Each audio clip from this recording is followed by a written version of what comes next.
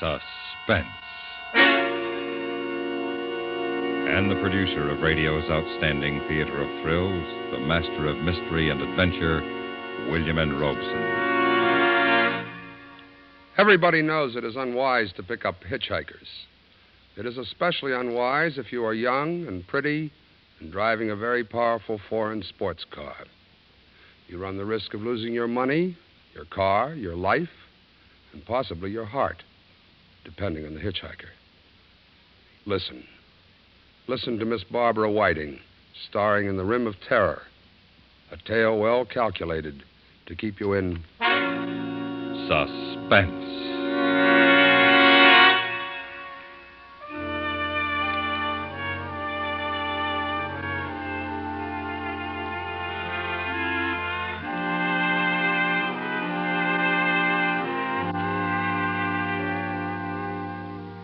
I don't know why I gave him a lift. Even now, with the terror gone like a half-remembered nightmare, I can't be sure why I stopped my big Mercedes on that lonely road in Nevada and gave him a lift. Maybe because he looked so bedraggled standing there, headless in the rain, by the side of the road. Maybe because he smiled grimly, almost with a sneer that was a challenge. I don't know. Anyway, I slammed on the brakes and he walked slowly up to the car. Torkel, my big husky, stiffened on the seat beside me. Quiet, Torkel. So you decided I don't look like too much of a risk, huh? Not at all. Please get in. You look very wet. As a matter of fact, I am very wet. Back seat, Torkel. Torkel, is it? How are you, Torkel? That was quite a dog. I'll bet he could easily kill a man, huh? He's really quite well behaved, and he wouldn't attack without orders. You have made yourself quite clear. This is an impressive machine. I love it, but I'm really not used to it yet. I just got it last week. You drive it very well. Thank you, but I don't really. Where are we now? Well, I'd say about 25 miles east of Winnemucca. You're new to this part of the country? Yes and no. I've never seen that view before. It's breathtaking. So much different from back home. Back home? Vermont. This is the first time I've ever been in the West, and I love it.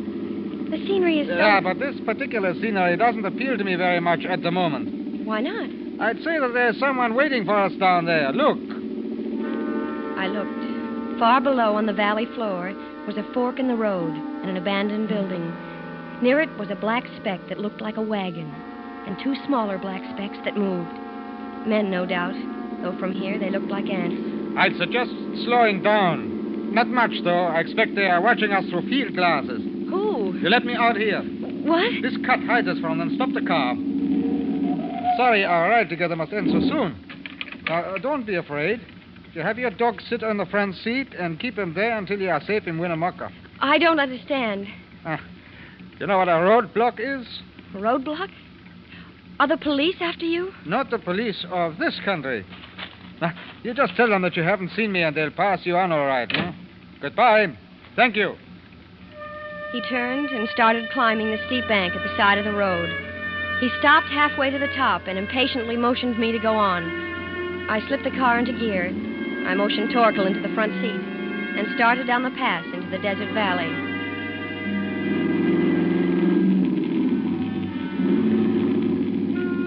A couple of miles further, at the forks, the road was blocked by a black delivery truck. I was almost tempted to swing around it, but the man in the plastic raincoat who held his hand up so casually didn't look dangerous at all. So I came to a stop. Another man in a black raincoat was leaning against the truck, trying to clean the mud from his shoes. Across the panel of the truck was a sign that read, Nevada Public Opinion Surveys, Carson City. I felt a little silly for feeling scared a moment before. Howdy, miss. We're making a traffic check. Yes? You mind answering a few questions? Only take a minute. What do you want to know? Well, now, let's see. Where are you from? Vermont. Vermont? Well, I declare. We don't get many tourists from Vermont. You come all this way all alone? Well, I don't suppose you'd count my dog as a passenger. Guess not. Although I always say a dog's a man's or a woman's best friend. Nobody else with you? No. Have you given any rides to hitchhikers? No. Through the windshield, I saw the man in the black raincoat reach into the van. There was a smear of yellow paint on his raincoat, and the letters on the neat sign were blurred. It had been freshly painted, and the paint had rubbed off when he leaned against the sign a moment ago. Well, even if you've given somebody just a short ride, we have to put it down. It's for the statistical average. I'm sorry, but I've lost too much time already. I can't answer any more of your questions. Let's quit stalling, Mr. Smith. The man in the black raincoat was beside the car now, peering in over the interviewer's shoulder. Somebody's been sitting in the seat next to Curlyhead there. You can see where the seat's wet. Ma'am, you can see for yourself. You've had somebody sitting in that seat not very long ago. My dog. Your dog's dry as a bone, ma'am. I'll search the trunk compartment. Maybe she's got him hid in there. Get her keys, will you? Take your hand off the steering wheel. Now, ma'am, just give me the keys. Torkel?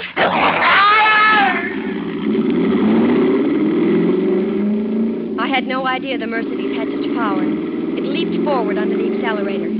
As I swung it around, clipping the front bumper of the delivery truck, skidding across the wet road, throwing a sheet of liquid mud over the two men. Through the rearview mirror, I could see them, running up the road after me, then stop and give up. I shifted into fourth and headed back up the mountain at 80 miles an hour. And then as I rounded a curve, there he was again, my passenger, laboriously clambering down the bank at the side of the road. He waved to me when he heard the car. And again, I don't know why I stopped. Maybe it was because he was limping now. Maybe because his figure looked so tiny and alone in all that vastness. Maybe it was because I remembered the cruel blue eyes of the red-haired interviewer behind his thick glasses. Anyway, again I stopped. Back seat, Torkel. Get in. I'm driving back to the main highway. I can take you into town that way. I wouldn't have hailed you, only I twisted my ankle up there. Oh, I'm sorry. What happened? Lose your nerve? I'm afraid I did. After they saw the damp mark your suit had made, and the man reached for the ignition keys, I guess I lost my nerve. Where was the third man? There wasn't one. Well, he must have been hiding. Was one of them red-headed with glasses? Yes. The other one called him Mr. Smith. What's this all about? Who are they? Who are you? Well, I suppose I owe you some kind of an explanation. My driver's license and army discharge say that I am Peter Whittlesey of Elko, Nevada, but they are very excellent forgeries. Forgeries? Well, yeah. You see, I am... All right, I was a spy. What? Yeah. I landed in San Francisco 3 days ago in the crew of a little Greek freighter. Mr. Smith met me, and his assignment was to get me from my ship to my new job. Where? Los Alamos, New Mexico? Naturally. I ducked him last night. But why are you stopping? Get out.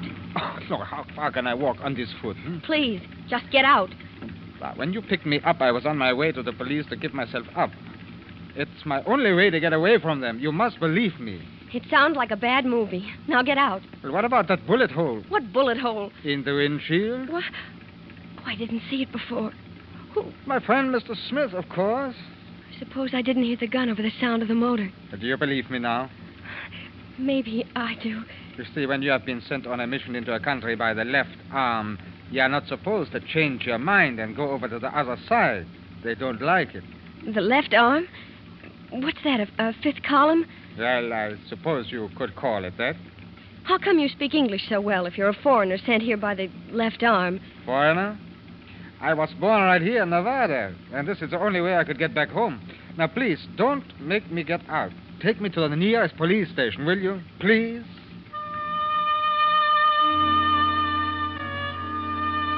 I suppose it was my New England conscience, or maybe just plain old curiosity. Or maybe, well, he was attractive. On the twisting downgrade into Winnemucca, I learned his story. How he'd been born in Nevada of Central European immigrant parents. How he'd been taken back to their homeland when he was a little boy. And after the war, had been educated by the new regime as an undercover agent. How he had passed every test and resisted every temptation his teachers offered in his one desire to return home to America.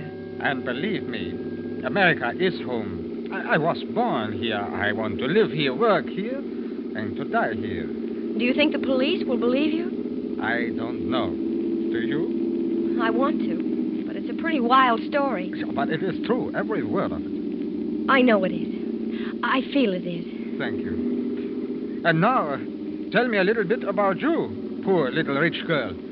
Don't let this beautiful car fool you. I came into a little money a while ago, and, well, it's the only extravagance I've ever indulged in my life. Well, I must say, when you decide to be extravagant, you don't do it by halves. There's the city hall. A police station must be there. You can drop me here on the corner, and you won't waste any time getting through town. You know, I don't even know your name to thank you. Elizabeth Whitehill. I shall never forget it. Nor your face. You're forgetting your coat. Huh? Oh, thank you. My real name is Alex Peck. Well, I hope I shall see you again someday. Until then, you wish me luck? I do, Alex. Yeah. Goodbye, and thanks.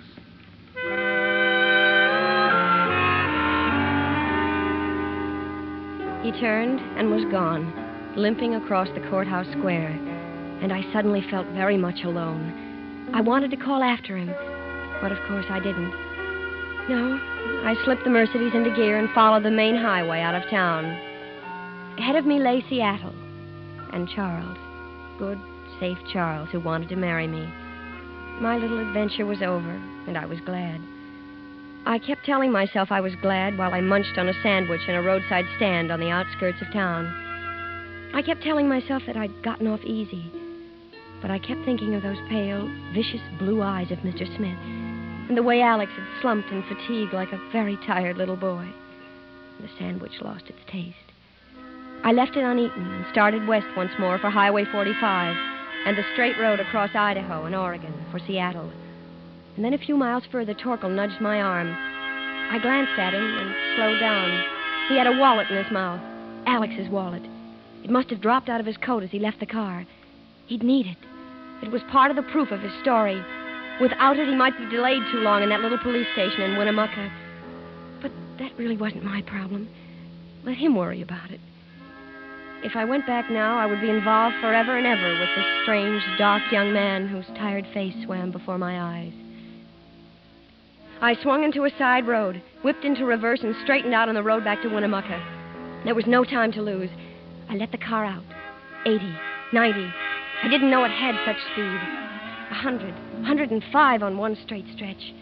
And then down to a cautious 55 as I entered the town limits, until I pulled up before the police station. Stay, Torkel.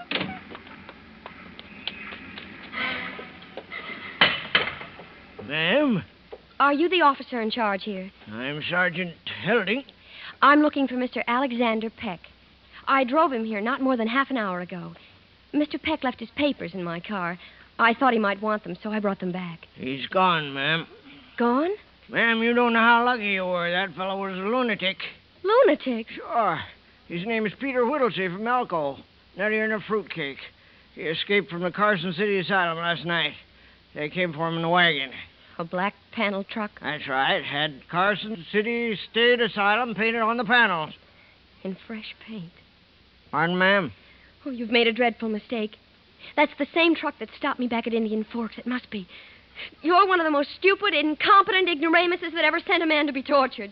Yes, and perhaps murdered. Now, ma'am, them's mighty hard words. And I mean every one of them. Now, ma'am, let's not have any sass out of you.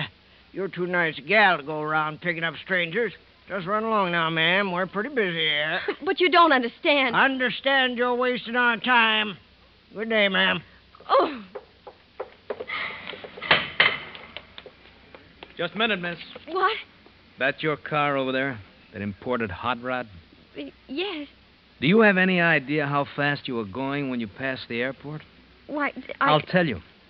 I was doing 90 on my motorcycle, and you walked right away from me. I've got a good mind to throw the book at you.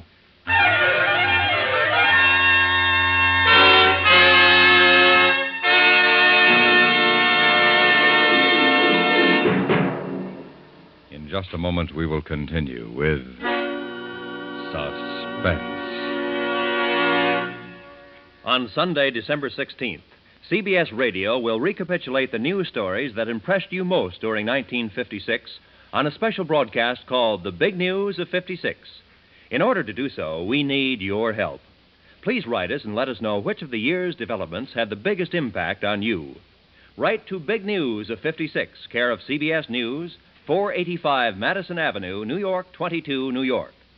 Do let us know as soon as possible so CBS News can know what you want to hear on the recreation of the Big News of 56 on Sunday, December 16th. And now, we continue with Miss Barbara Whiting in The Rim of Terror, a tale well calculated to keep you in suspense.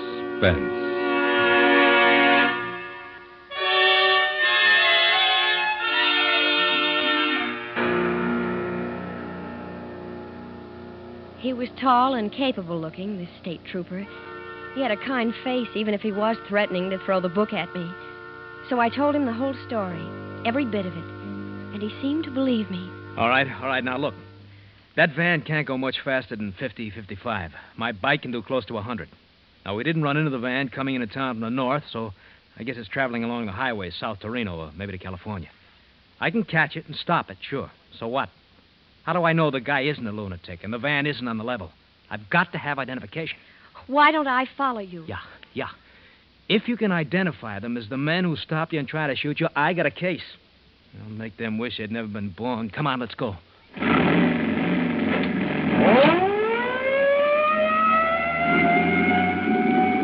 Once outside the city limits, the motorcycle leaped forward. I held the car at 60 until the officer was a half a mile ahead of me. Then I accelerated to keep the distance constant. The tachometer crept up to 4,500, 5,000, 6,000 revolutions per minute. The cars we passed were silent blurs, respectfully pulling to one side at the scream of the motorcycle siren. Then, down the shimmering surface of the road, miles ahead of us, appeared a lurching black speck. It was the van. The trooper waved his arm for me to slow down and swung alongside the truck. It was like watching a jerky movie from a great distance. Suddenly, the motorcycle swerved away, and the trooper was firing his gun. The van lurched into the ditch. The motorcycle slid across the road, throwing the officer onto the pavement. The man in the black raincoat stepped down from the van and walked toward the fallen trooper, stopped, and fired his gun. And then the trooper raised his arm and fired. The man in the black coat fell forward, caught his balance, and then slumped to the ground like a puppet with a broken string. I slipped into gear and drove up to the truck. The man in the black raincoat was lying on his back, staring sightlessly at the sky, a little red hole in his forehead. The trooper was sprawled out on the shoulder of the road, a trickle of blood from his chest soaking into the sand. Another man was slumped against the wheel of the van. They were all dead. And neither of the two men from the truck was Mr. Smith. Neither had pinkish red hair.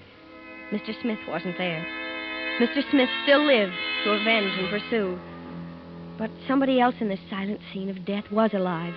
Somebody inside the truck was scratching at the bolted door. I opened the back doors of the van. There he was. There, strapped in a straitjacket, was Alex. It wasn't until I'd untied him and had him safely out of the truck that I became faint. It's all over. This part, at least. There's no reason to shiver and shake. I can't stop. Right, it's shock. Now, let's pick up the pieces. How did you get here? I found your wallet. Go on, make yourself talk. You dropped it into my car. I thought you'd need it at the police station. Now, are you well enough to drive that machine of yours? I think so. Where? That depends on what happened to Mr. Smith. Where is he? I haven't the slightest idea, but he is looking for us. You can be sure of that. You've got to get away from here. All right. I'm ready. Come on. Wait a minute. What happened to you? What do you mean? That red stain on your jacket, is that blood? Oh, no, I don't think so. The cans of paint in the back of the truck. When you untied me, you must have spilled one. Take it off. Why? You want people to ask questions? Come on, get in, start the motor, and give me that jacket. What are you going to do? Hitch it. There's a car coming. Now, come on, let's go. Good. It's in a dip about a couple of miles back. They didn't see us. My mother knit that jacket for me. Good, then you know where you can have it replaced. Where are you headed? We'll drive straight through to Seattle. Seattle? Too far. No, listen. My friend in Seattle, Charles Matthews, he'll know what to do. He has connections, even in Washington. You may not be too willing to help me. Under the circumstances, I could hardly blame him. Charles is bigger than that. I wonder. 2 hours later, we were 120 miles near Seattle and filling the gas tank at a lonely motor court set in a clump of scraggly pines. Here's a thirsty bush you got there, ma'am. Took almost 20 gallons. Yes, it was nearly empty. That'll be $5.28. Will you cash a traveler's check? Sure will. All right, just a... Alex. What? My traveler's checks. They were pinned inside my jacket. The jacket you threw away. We'll have to go back. Do you have any idea what that piece of road will be like now? Half the population of Winnemucca driving out to see where that gun battle occurred. But, Alex, that's all the money I have in the world. You can stop payment on them. You can get your money back. But now, right now, I've only got $1.75. Now, let's see what I have in my pocket.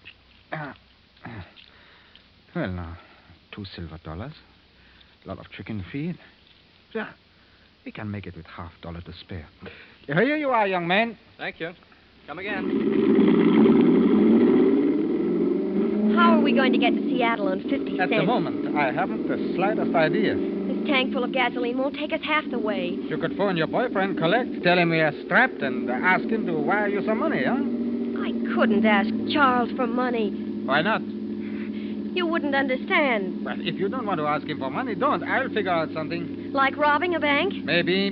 With your training, that shouldn't be too difficult. Perhaps. Oh, I'm sorry. That was unkind of me. Why do you suppose we're bickering like this? I haven't the slightest idea. Haven't you? No. Neither have I.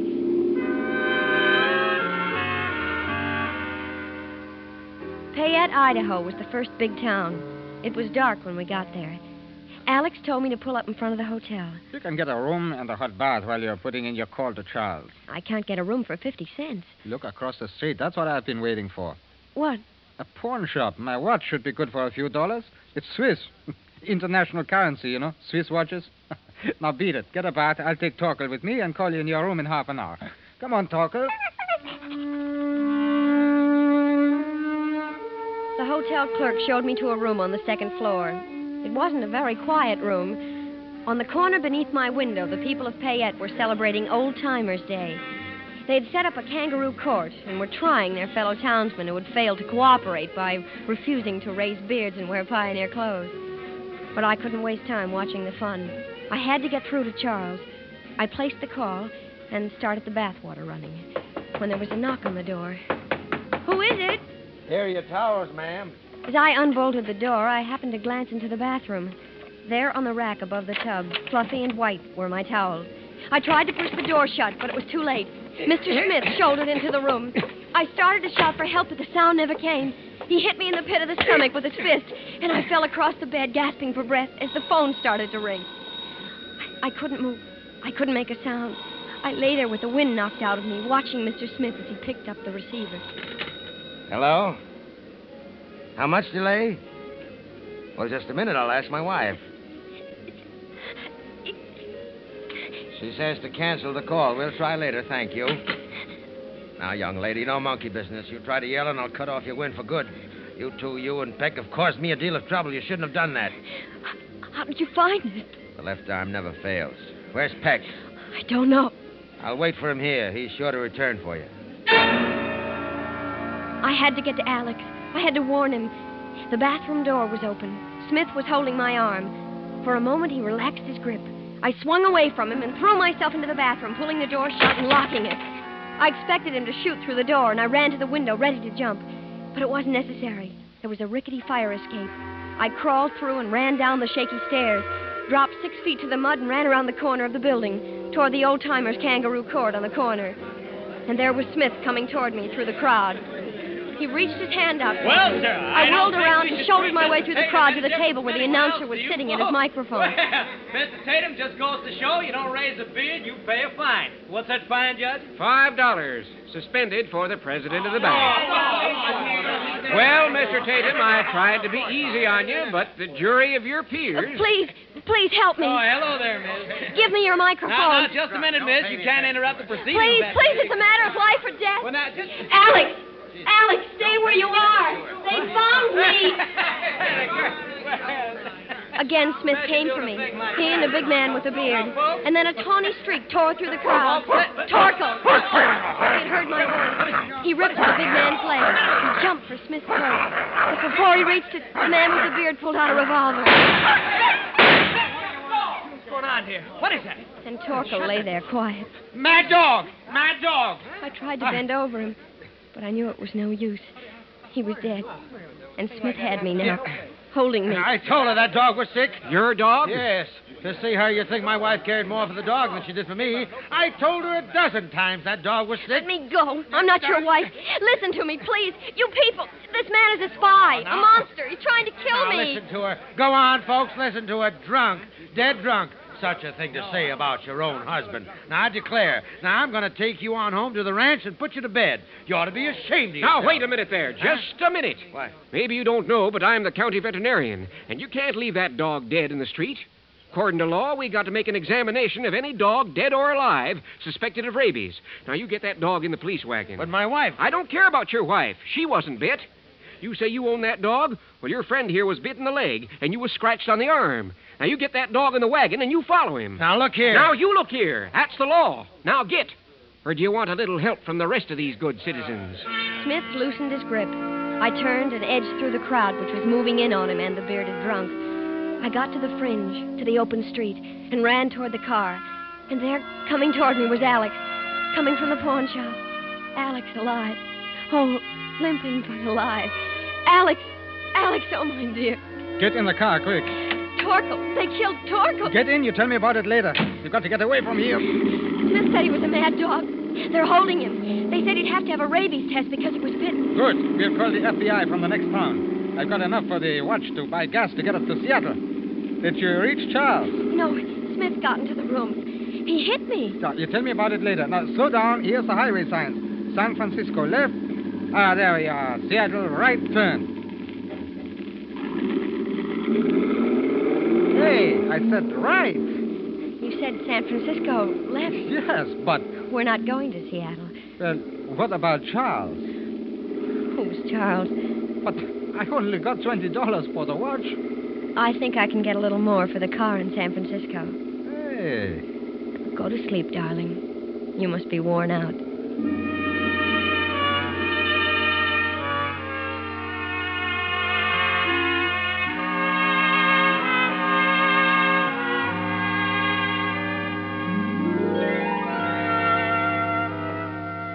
I don't know why I gave him a lift that day, but I'm awfully glad I did.